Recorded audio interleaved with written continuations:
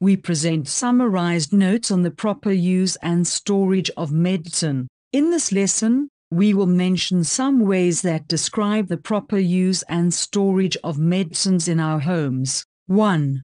Take medicines only when you are sick.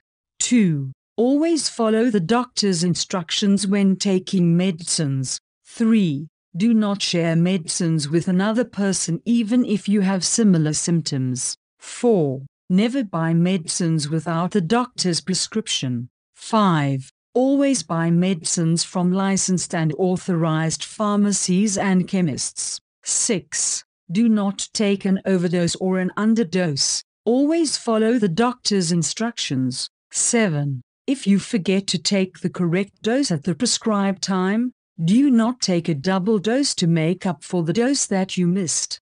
Call the doctor or the health facility you had visited for advice. The medical advice that is commonly given is to skip the missed dose and take the next dose when it is due. 8. Do not take expired medicines. 9. Always complete the dose given by the doctor even if you feel better before completing the dose. This is especially important for curative medicines such as antibiotics.